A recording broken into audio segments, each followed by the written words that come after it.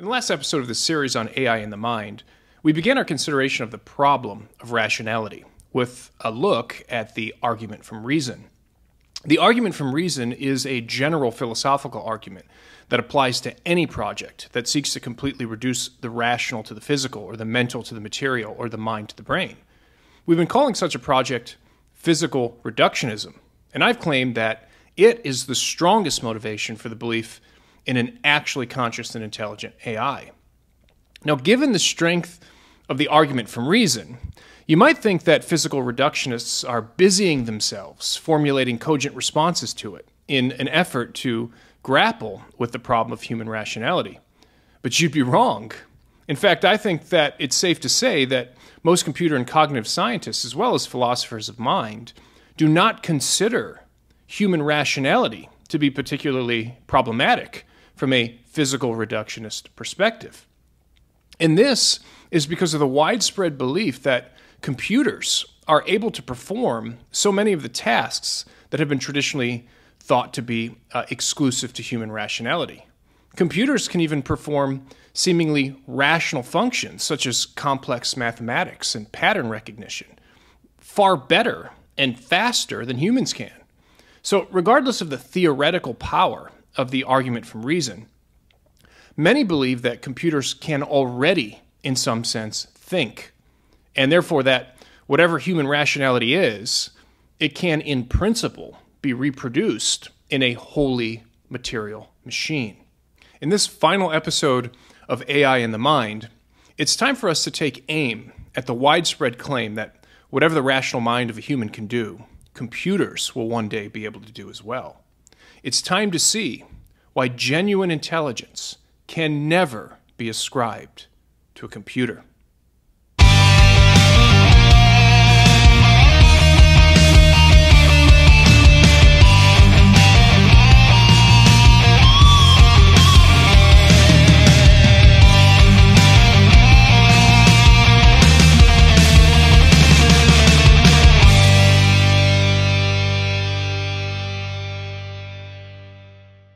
Without question, what is driving the belief that computers will soon think like humans is the underlying belief that the human mind itself is just a kind of biological computer.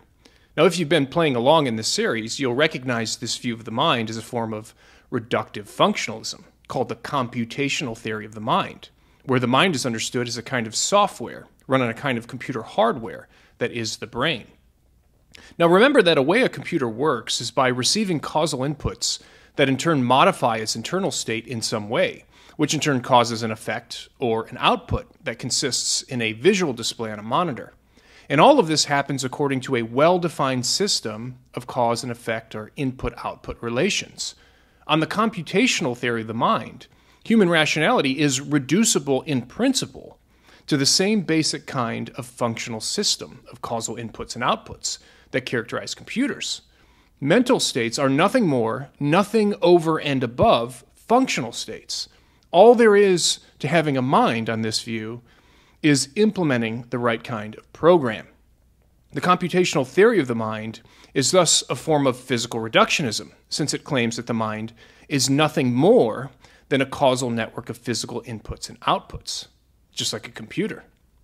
And as I said in a previous episode, the computational theory of mind is far and away the most popular view among computer and cognitive scientists, as well as philosophers of mind today. And it's not hard to see why. Modern technology has allowed us to outsource and automate so much of our reasoning to digital computers of various kinds. Computers have in many ways become extensions of human rationality. Moreover, modern neuroscience has shown us that the human brain generates electrical activity in the process of thinking. Just like the human brain, a computer consists of bits of matter with electrical current flowing between them. So it's hard to resist the powerful analogy between the electrical activity in the brain on the one hand and the electrical activity in a computer on the other. The computational theory of the mind is sometimes referred to as Turing machine functionalism, a term that references the father of modern computational theory and the man that many consider to be the father of artificial intelligence, Alan Turing. In addition to building primitive computers, computers that helped crack the German Enigma code of World War II, Turing also conceptualized the universal Turing machine. Turing imagined a physical device that was capable of implementing any algorithm that could be specified. Modern computers are basically the realization of the Turing machine. Computers are increasingly able to run more and more complex programs or algorithms. Turing machine functionalism, then, is the name for the view that sees the mind as a kind of Turing machine. Again, on this view, thinking is understood as nothing more than the implementation of an algorithm by the physical brain. The mind is just the software run on the brain. Turing is also famous for coming up with the Turing test, which is the test of a computer's ability to mimic human intelligence. The Turing test is performed by having a person engage in separate digital conversations with another human and with a computer. The test is set up so that the only way the person could try to tell whether he was talking to a human or to a computer was by evaluating the digital conversation. If the person could not reliably tell which digital conversation was coming from a human and which was coming from the computer would pass the Turing test. Now, in the opinion of many today, a computer that can pass the Turing test is able to engage in at least some primitive form of thinking. In fact, the commonly held belief today is that computers have far surpassed already the Turing test and can already outthink humans in many ways. As I said, there's widespread belief that computers will soon completely eclipse human rationality. This is a view that is consistently trumpeted by technology moguls like Elon Musk, who think that it's only a matter of time before machine intelligence can surpass human intelligence in every way. Now, claims like these are typically based on the comparison of the computing power of the brain versus the computing power of our best computers. Again, if you reduce the mind to a biological machine, then measuring the intelligence of a computer against the human brain becomes a simple matter of computing power. However, as powerful and suggestive as the similarities between a computer and the brain may be, the computational theory of the mind in particular, and reductive functionalism in general, fail as an account of human rationality. And the reason they fail is that they leave something critically important out of the picture when it comes to what it means to be rational. Now, to see what's left out, we need to consider a famous thought experiment in the philosophy of mind called the Chinese room argument. This was developed by philosopher John Searle. Now, before we look at the argument, we need to first lay some groundwork. According to Searle, one way to understand what a computer does and does not do is by considering the distinction between the linguistic terms syntax and semantics. Syntax refers to the formal structure and features of a language. Here we're talking about the shape and position of the letters, for example, or the rules of grammar. Semantics, on the other hand, refers to the meaning of the words and sentences of a language. So, for example, let's look at the word cat. To consider the word syntactically is to consider the material and structural aspects of the letters, C-A-T. These letters have a certain shape to them that identifies them and the specific role that they play in the English language, which is defined in detail by the rules of grammar. Then, of course, we could consider the word cat semantically. To do so, we wouldn't focus in on any of the physical aspects of the word, say the shape of the letters or their function in the English language. Rather, we would consider what the word means, or what it points to, or what it intends. We'd probably form an image of a house cat in our mind, and maybe even consider a concept like domestic species of feline or something. The key thing to see here is that syntax and semantics are not the same. We have to distinguish between the spoken or written physical structure of the letters, words, and sentences of the language, on the one hand, and the meaning of those words and sentences on the other. Now, a digital computer works by running or implementing programs or software that are made up of a set of algorithms. An algorithm is simply a set of mechanical instructions for the processing of physical symbols. Now, because of this, Searle says that we can think of a digital computer as a syntactic engine, since what a computer does is merely manipulate physical symbols according to a set of encoded mechanical rules, or a program. Searle seeks to demonstrate that modeling the human mind on the running of a computer program is not sufficient to account for human intelligence, because human intelligence is more than just a syntactical engine like a computer. And this is because human rationality is not just a matter of syntactical processing, which is what computers do. Unlike computers, human rationality is also concerned with semantics, with intentionality, with meaning. So let's listen to the thought experiment in Searle's own words. He asks us to consider the following scenario. Quote, suppose I am placed in a room containing baskets full of Chinese symbols. Suppose also that I am given a rulebook in English for matching Chinese symbols with other Chinese symbols. The rules identify the symbols entirely by their shapes and do not require that I understand any of them. The rules might say such things as, take a squiggle squiggle sign from basket number 1 and put it next to a squoggle squoggle sign from basket number 2. Imagine that people outside the room who understand Chinese hand in small bunches of symbols, and that in response, I manipulate the symbols according to the rulebook and hand back more small bunches of symbols. Now, the rulebook is the computer program. The people who wrote it are programmers, and I am the computer. The basket full of symbols are the database. The small bunches that are handed into me are questions, and the bunches I then hand out, answers. Now, suppose that the rulebook is written in such a way that my answers to the questions are indistinguishable from those of a native Chinese speaker. For example, the people outside might hand me some symbols that, unknown to me, mean, what's your favorite color?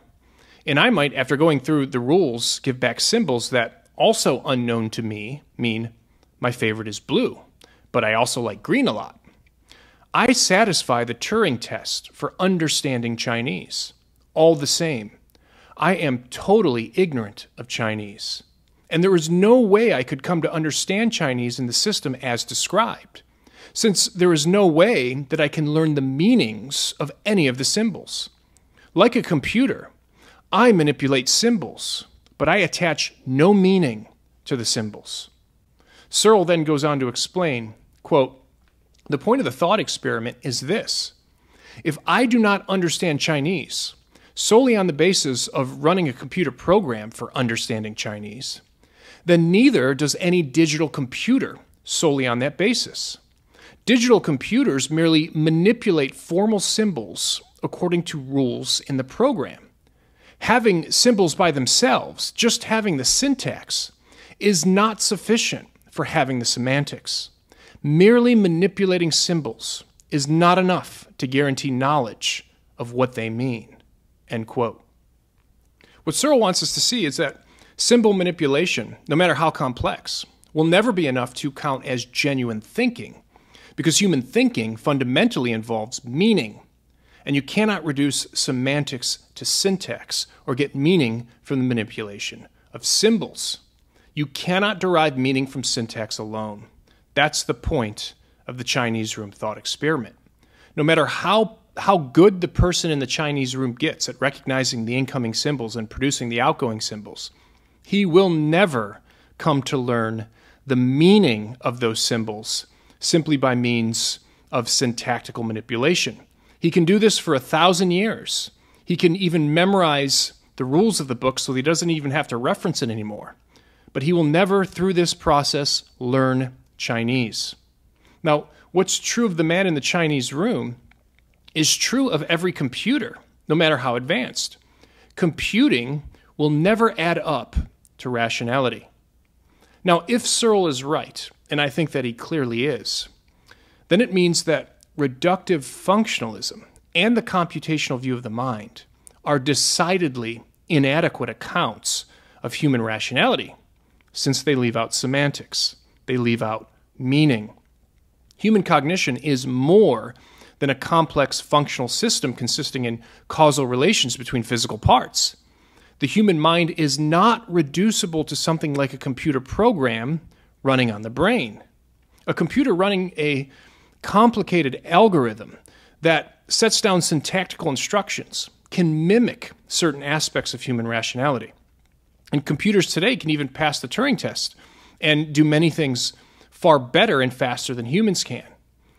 But no matter how fast and efficient digital computers become at computing, they will never amount to actual thinking, because thinking involves semantics and not just syntax. There is no rational thinking without meaning. In fact, what functionalism and the computational theory of the mind leave out is the most important and the most fundamental aspect of human cognition: understanding. Our ability to understand is the fundamental distinction that marks off humans as rational animals. It's what sets us apart from the rest of the animal kingdom. Only humans, among all animals in the world, can understand. And this is because understanding is a power of the human soul. By the power of understanding, we're able to abstract the intelligible natures of things. We're able to imbue our thoughts with meaning. We're able to know the world of things by the light of reason.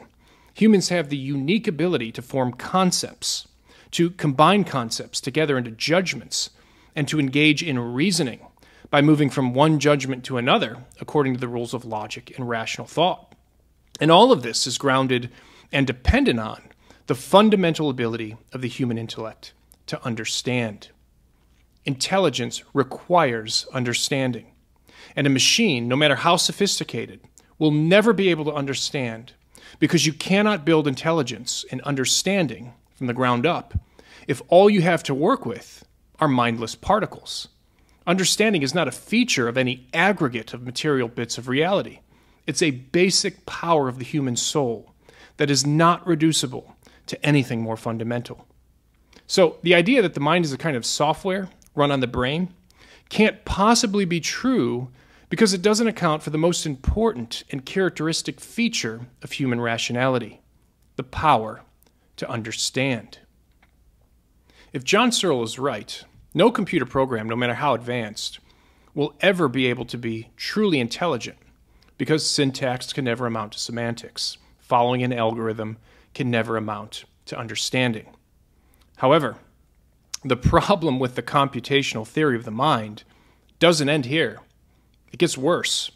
The Chinese room argument shows that even if the brain could be said to process information in a syntactical sense, this would not amount to thinking, because it leaves out semantics or understanding. But the question of whether the brain does in fact process information in the syntactical sense is left open and unaddressed by this argument. However, Searle later goes on to offer a powerful argument against this idea too. That is, he argues against the idea that the brain processes information even in the syntactical sense.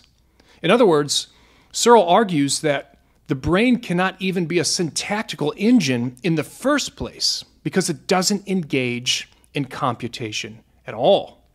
And why not? Because on the physical reductionist picture, computation itself is a mind-dependent and observer-relative feature of physical processes, rather than a feature that's intrinsic to physical processes. Searle's argument for the mind dependence of computation, it's also very powerful, even if it's less widely known. It's also more difficult to follow than his Chinese argument. So let's see if we can't make sense of it. To see why computation is mind-dependent and observer-relative, remember that computation is just the manipulation of symbols according to a set of mechanical instructions. Now, the problem here is that things only count as symbols in the first place because beings with intelligence use them that way.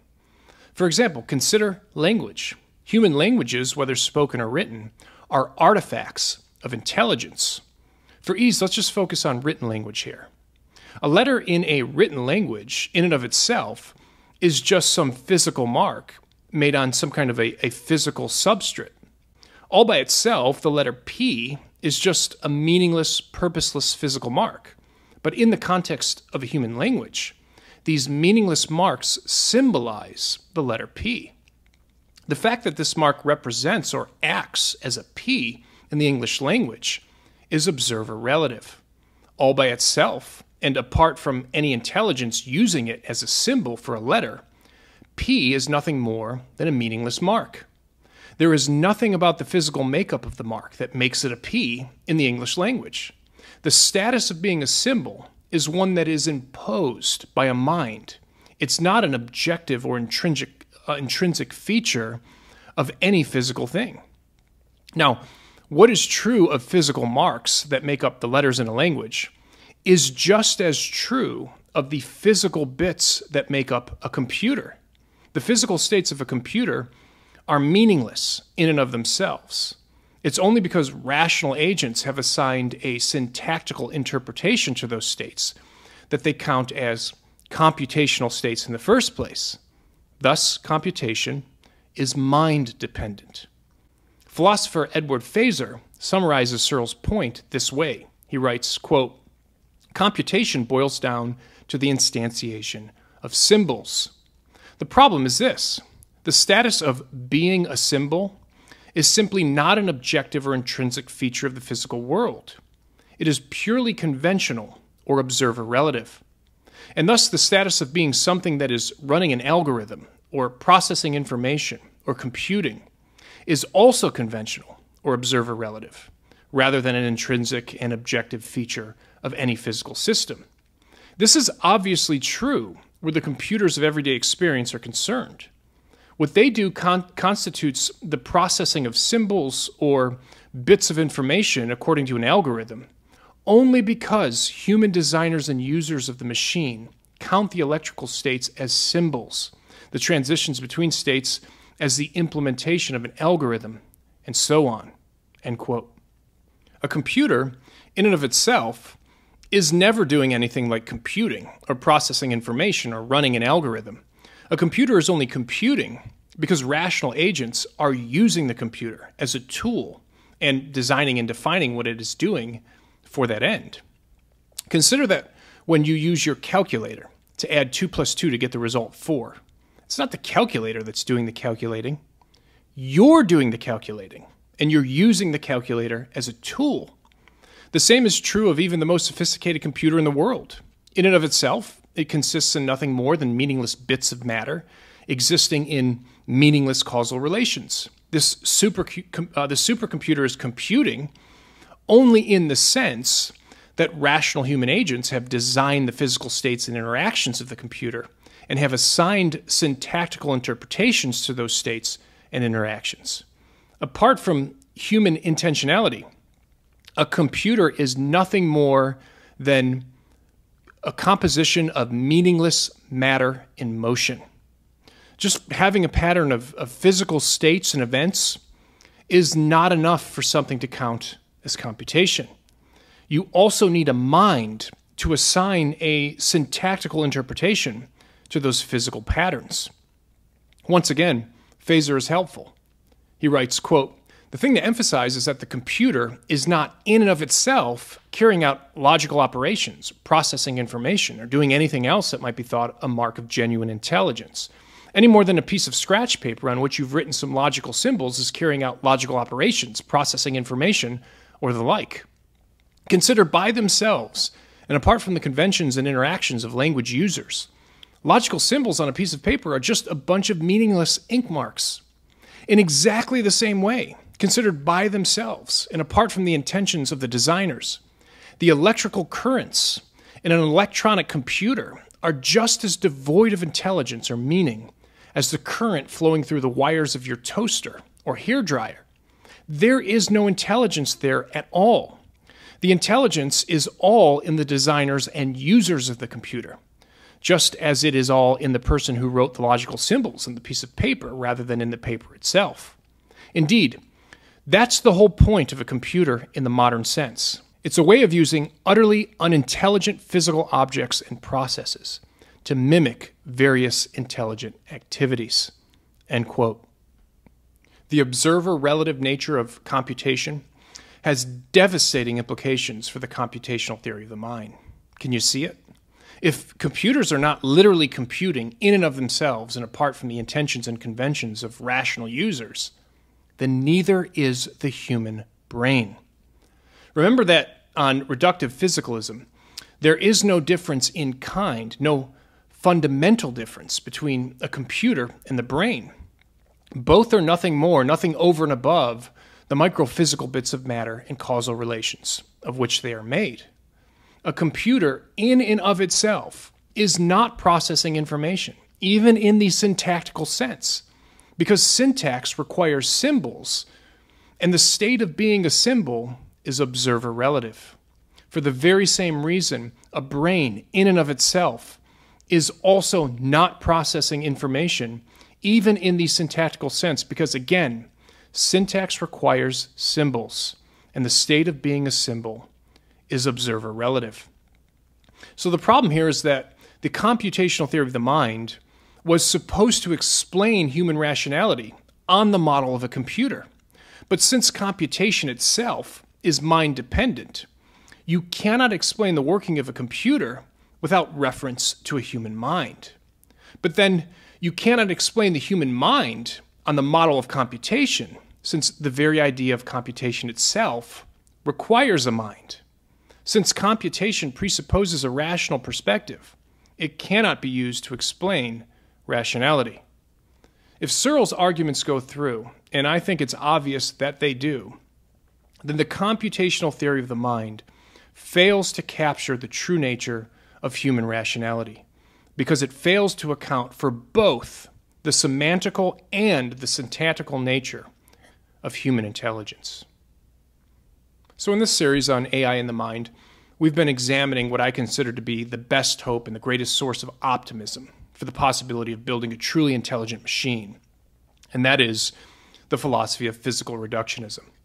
If the mind can be reduced to a kind of biological machine, then there's nothing in principle that could prevent us from creating a machine that could be intelligent, even if in practice we may be some way off from that goal. Yet, I've argued that physical reductionism gets it wrong when it comes to the mind. The mental simply cannot be reduced to the physical. We've now seen many reasons for this. There's the hard problem of consciousness and the challenge of accounting for first-person conscious experience in terms of the third-person language of physics. This includes the problem of accounting for conscious experience of qualia, as well as the intentional nature of thought. We saw that the fundamental issue here was a construction problem.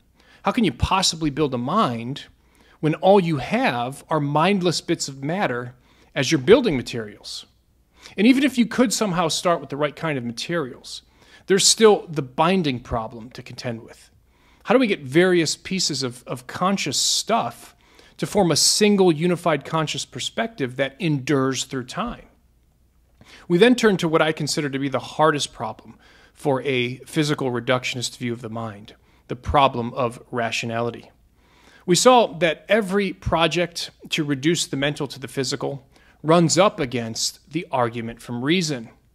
If the mind is reducible to the microphysical bits of reality, along with their causal relations, then human rationality is utterly destroyed. And finally, we looked here at a couple of special problems for the most popular view of the mind among physical reductionists, the computational theory of the mind. We saw that this view utterly fails to account both for the semantical and the syntactical nature of human rationality. Okay, so where does this leave us? Well, I think we can say with confidence that the project of accounting for the human mind in strictly material terms is one that is doomed to failure. There is simply more to the mind than what can be described in the mathematical language of modern physics. And this means that the task of creating a machine that can actually think, that can actually be rational, that is actually intelligent, is going to be much, much harder than most people today believe.